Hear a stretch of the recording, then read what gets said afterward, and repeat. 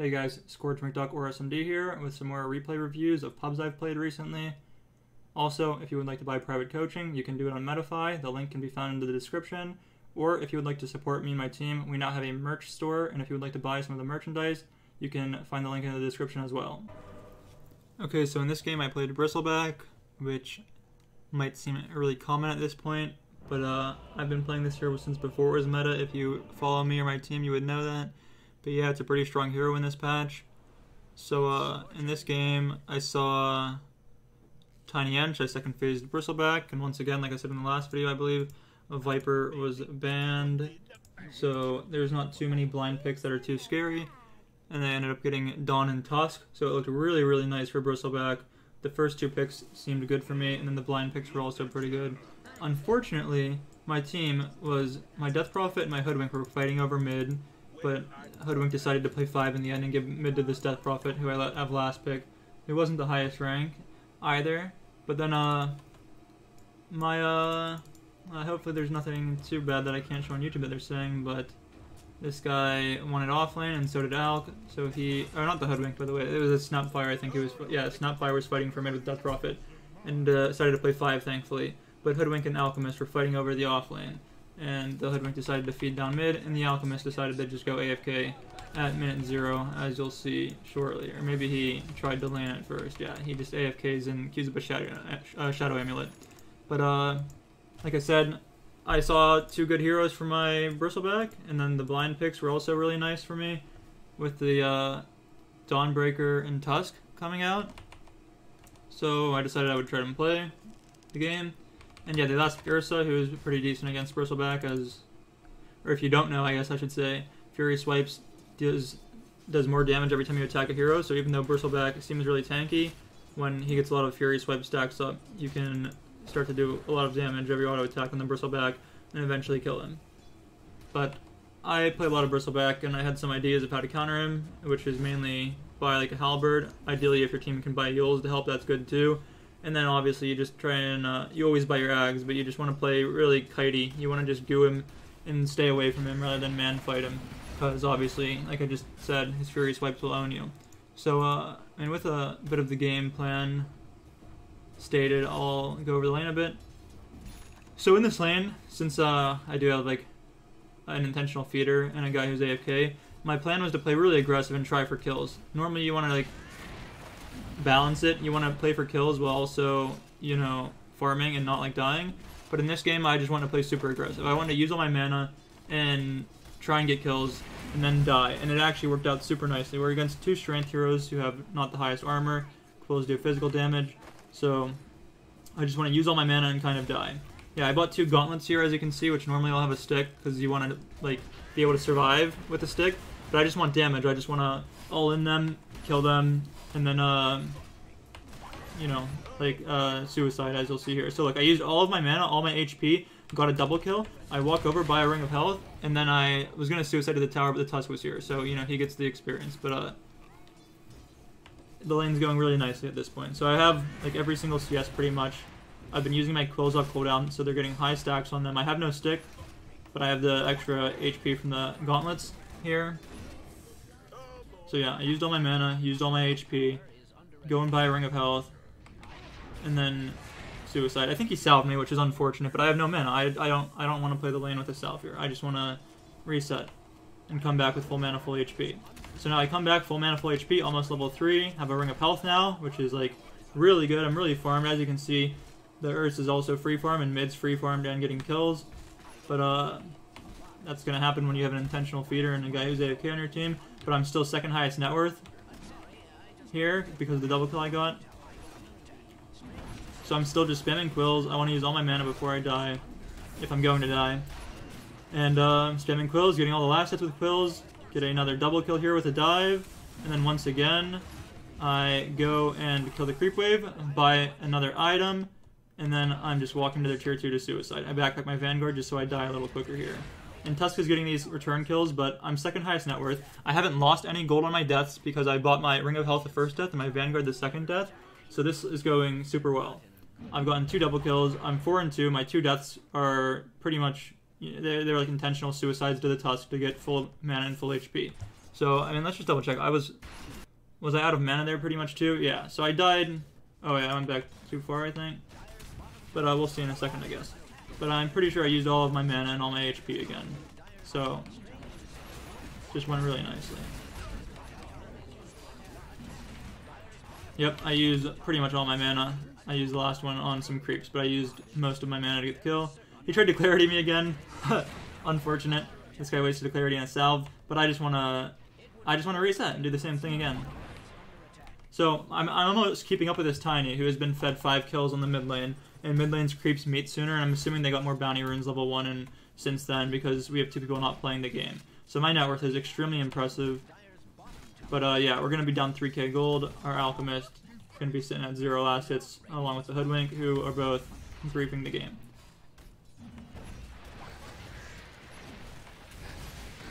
So they're trying to dive, just gooing now that I'm level 4. I have a Vanguard, pretty hard for them to pressure me without rotating more heroes to my lane, and they have not done that yet. I have a Soul Ring now, just spamming my spells on these heroes, playing really aggressive. Gonna get another kill here. Gonna chill. Don't really want to die anymore at this point. I have Vanguard, I'm level 5, my respawn's getting longer, and I have gold that I would lose, so that's just an early game tactic. It's pretty common on the mid lane if you watch high level mid players. I think I just missed that to Siege last hit too, which is unfortunate. But high level mid players, if they get a solo kill mid, they'll normally just run into the enemy's mid tower to die and just come back to the lane full HP, full mana. So now I want to start jungling. I feel like the enemies are going to start coming to pressure me. They took the bot tower really early because no one on my team was playing in the bot lane. So I'm just jungling. I want to play efficient this game. It's really important that you play efficient when you have like intentional griefers, I guess, which is uncommon maybe, or maybe it's not in your games, I'm not too sure. But if your team's just like not playing well or you're behind, it's really important to just play efficient, hit your timings, and then be able to fight. And I'll go over that a lot in this game.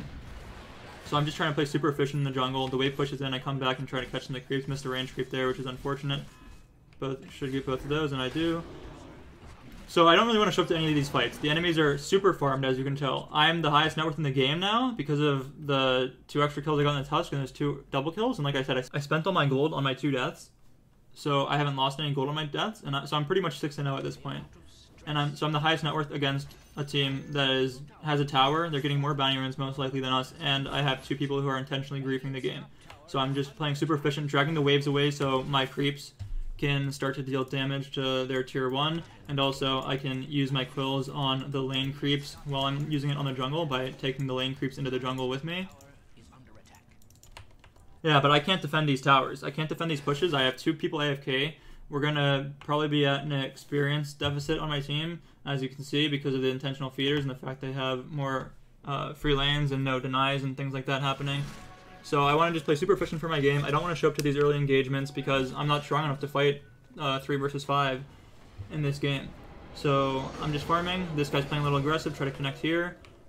But yeah, just trying to farm super efficiently in this game. We used EXO, but I don't want to pressure towers. They have 5 people playing the game and I do not. This was a little fortunate, I guess. I had a 1 stack here. Don't know how that happened. Looks like my Snapfire did it. So, you know, good on him. We won our lane and he stacked for me, so that's pretty nice. Killed it before the new spawn comes out too. Versus running into our tri-camp for some reason, and we get a nice kill on their carry and another kill on our Tusk. So like I said, my 2 devs are pretty much fake. I'm pretty much 7-0-1 right now on a game with 2 intentional feeders. I participated in 8 of our 9 kills, and 7 of their kills are intentional from my team, so we only have... And 2 of my deaths are fake, like I said, so we pretty much have 1 kill right now. It's pretty much, or they pretty much have 1 kill. They've only killed the Death Prophet legitimately, and we have, you know, 9 real kills. 1 of which my Death Prophet got, and the rest of which were on me. So they get another legitimate kill here, but once again, not going to react to these, just trying to get really farmed, and I am getting really farmed. I'm the highest net worth in the game against a team who's getting, you know, fed by 2 people. Or, well, the Alex just AFK pretty much, but the Hoodwink has been feeding this entire game. Come bottom, once again, can't defend these tier 2s. We're too far behind because of the fact that we're playing a 3v5.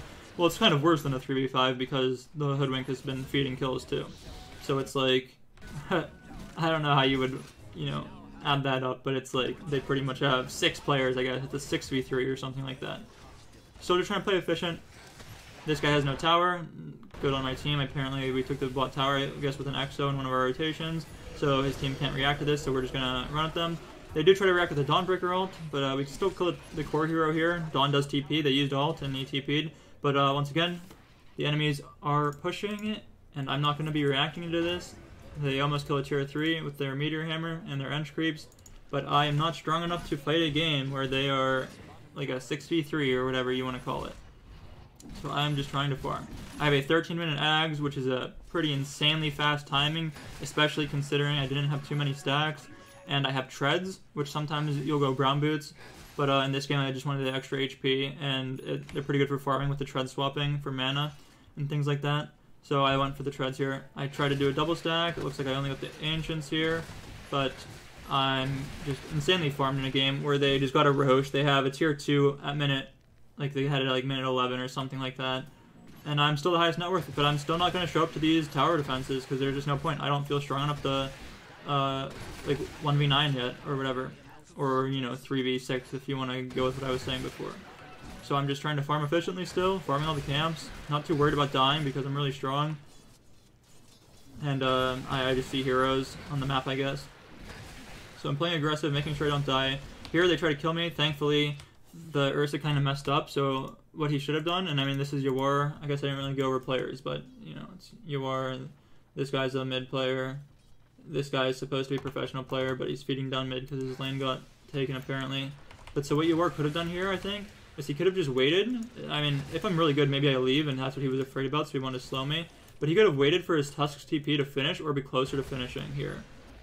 But he went on me so quick that I was able to TP. And I guess maybe I lucked out a bit. Apparently this guy's stuns were cooldown and he has a blink. So maybe Yawar thought this guy would just blink. Yeah, I mean, I honestly, in hindsight, I haven't really looked at this replay before. Now, in hindsight, I'm probably playing too aggressive.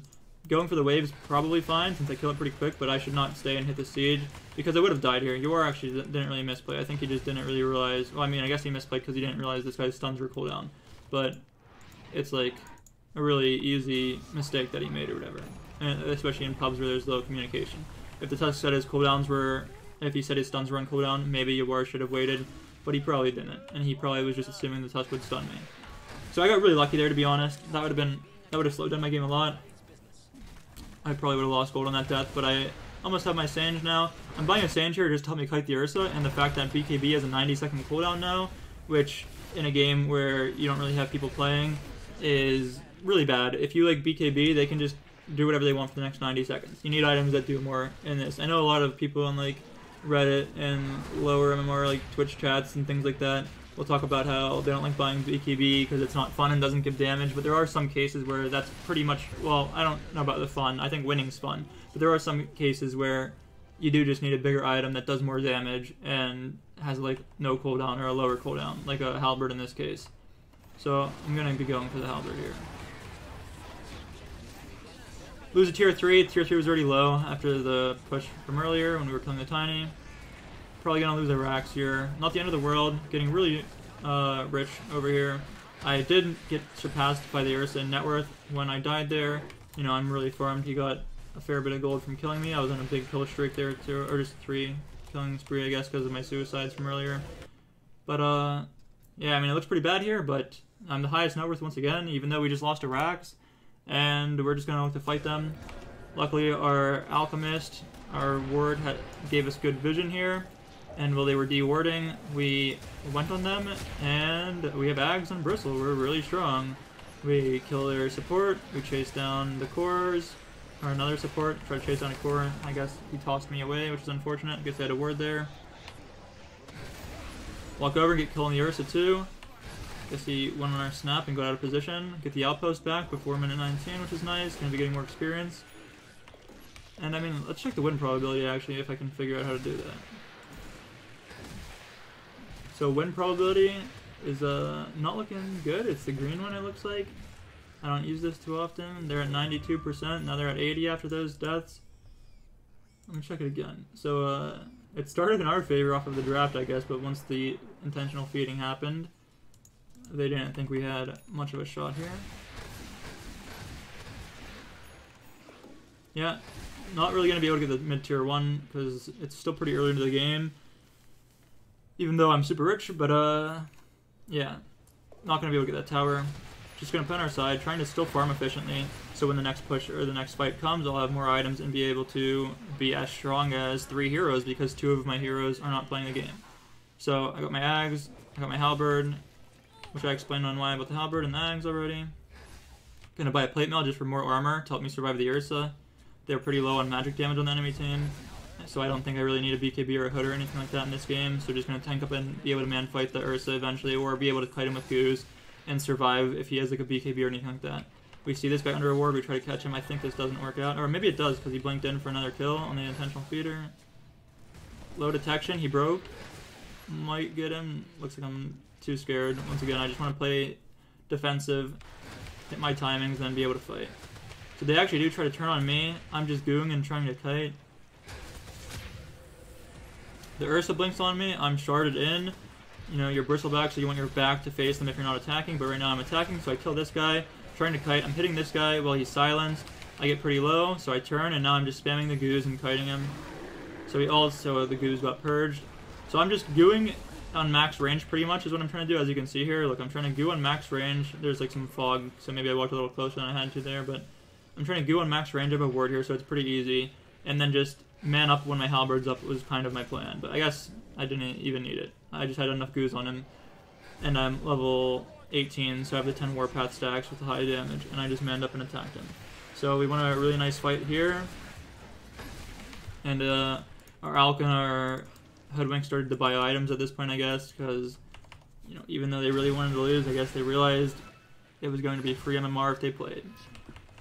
So we try to force a Roach here, since we killed them all, and I believe we get it. It's the second Roach, so we get a shard. I mean, the enemies are playing sloppy, but a lot of people get lazy when they're against intentional feeders. But I'm also, you know, I picked a good hero in a game where it's pretty uncountered. I got really lucky on the blind picks, and the enemies made some mistakes. Like right there, they probably could have been playing topside for Roche, but they did not.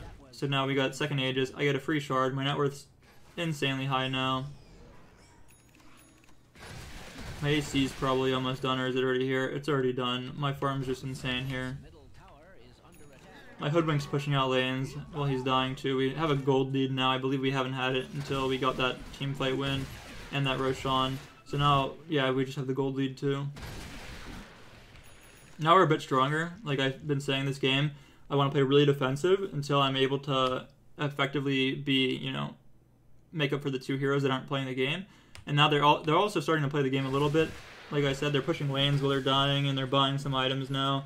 And they're not really, well, maybe the Hoodwink's still feeding, but he's pushing out lanes while he's doing it, and the Alk's buying items. And he like gave us vision in that one fight while he was shadow amuleted. So I can play aggressive now. I have Aegis, I have the shard, so I got extra net worth from that. My net worth, we had the net worth lead too, so, and a lot of that gold is on me. Literally all of it is. I'm 4,000 above the tiny, we have a 3,000 net worth lead. So I'm pretty much 3 heroes at this point, which is what I've been playing for. Normally you don't want to do this, obviously. You want to show up to a lot of those tier 2 defenses and things like that, but when your team isn't playing, there's like no defense, right? Like we're just giving everything up because we have 2 missing players or whatever.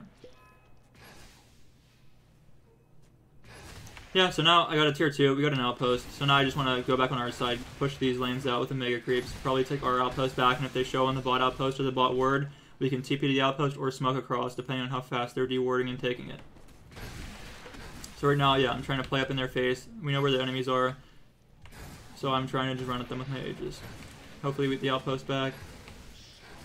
My team killed the Tiny. My Death Prophet played pretty well, even though he was the highest rank. And my Snap and I won our lane, so it's pretty nice that we had some people who still played. I had another game around the same time as this one. This one was about a week and a half ago, where I had some people who were intentionally griefing, and the enemies also had an intentional griefer, but no one on my team wanted to play. So I pretty much had 4 griefers, and the enemies only had 1. So we lost that one. But I had 2 people who were playing here, so that was cool. So I saw the Ursa running out the Simba's room, made a sentry here, so I started attacking him. Halberd him, because I thought he would turn and fight me, but he had the BKB, which is pretty good. Like I said, 90-second cooldown, he doesn't have it. And but his teammate saved him, or both of them did, I guess. They helped him a lot. My team got 2 kills during that. And actually they killed the Tusk too as he was retreating. 46 seconds more on Aegis. I've just been trying to run at them and push lanes really aggressively with it. And so yeah, looking to high ground here and end the game if possible, if they take a bad fight. Aegis is timing out though actually, so we're gonna back. Gotta push these top lanes out again. Someone on their team disconnected and the enemies are probably really low in morale right now, so they're not even gonna pause. Even though 2 people on my team have been intentionally griefing. My net worth's insane. Aegis is gone. Doesn't really matter. Gonna buy an Abyssal now. I have enough defensive items with the AC's armor and the halberd, so I'm not too worried of the Ursa killing me. But the Abyssal active is also pretty nice for helping me kill the Ursa before he ults. And kite him and his teammates and cancel BKB TPs and him running away when he BKBs. Dawn Breaker did reconnect though, almost 25. Gonna give me a lot more right click damage if I can get it. But I do play too aggressive here actually. They had the break on the Tiny here, which I didn't expect. So I got broken and just took way too much damage. If I didn't get broken here, they probably would all died. But, you know, they had the Silver Edge. I didn't really anticipate it. So they were able to burst me.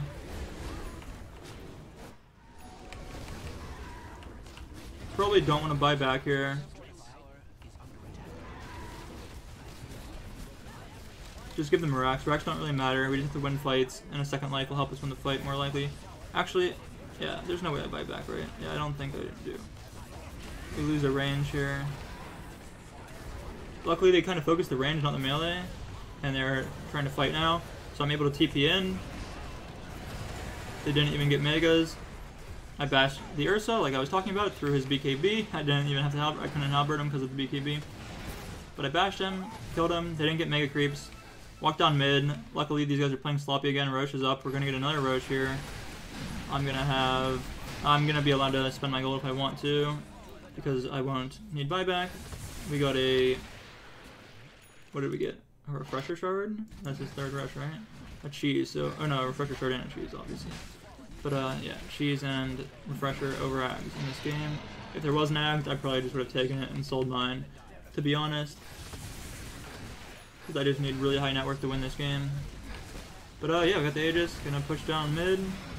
Get another lane of racks. They're trying to split push on the Tiny, so we either have to force Throne or stop him. I'm not sure if we saw him in the game. I don't really remember. Like I said, this was a week and a half ago. Now we definitely see him. The lanes are pretty pushed out though. He was trying to go with the top wave being in, but it wasn't in yet. I found a gem here randomly. Don't know whose that was or how it got there. But it's going to be pretty nice because the Tiny has invis. So yeah, I have Aegis. I have gem. I guess I can buy this out with my Aegis, but maybe I still want to be a little safe with buyback, so I back my halberd. So my Ags. See this guy under my gem, Abyssal him. He buffed back in the last fight, I believe, actually, too. So, and I bash him while he's TPing, which is, you know, things are just going well. I mean, I'm itemizing well, in my opinion. And, you know, we got the bash there. So no buyback on Tiny, no buyback on Dawn. Not sure if we knew Dawn had no buyback, but I'm pretty sure we knew the Tiny doesn't have it because he used it. Yeah, Dawn just doesn't have gold, but we knew Tiny used it. The Ursa's trying to cut the waves, but we have a halberd, or not a halberd, we have a Solar Crest, mine my 25, our damage is pretty insane, we also have AC. So we're able to just end here, I believe, through the backdoor protection, yeah, as the Ursa dies. So, pretty interesting game. I had 2 people refusing to play the game from the start, and then eventually they sort of played it a little bit once they realized we were going to win, most likely. But I'm against Yawar, he's a good player, and last pick he tried to counter my hero. But yeah, I'm laning, you know, some people top, and they played pretty poorly, and I mean, I played pretty well. I explained my reasoning for why I was playing aggressive, and you know, maybe there's a bit of luck involved with the fact that we got that double kill, and I bought my item and got another double kill, and then killed the Tusk 2 more times. And they were playing pretty sloppy around the Roshan spawning, but won a game here, 3 versus 5. You know, it's not the highest average game, but a lot of people watching probably aren't even immortal if I had to guess. So, you know, you play well and pick well in your games, especially at low MMR. You can win with, you know, bad players. A lot of people call bad players intentional griefers. These guys were literally intentionally feeding and AFK'd with the Shadow Amulet, and I still managed to win. So if you have bad players and you just focus on yourself and try not to show up to bad fights, you should be able to win games.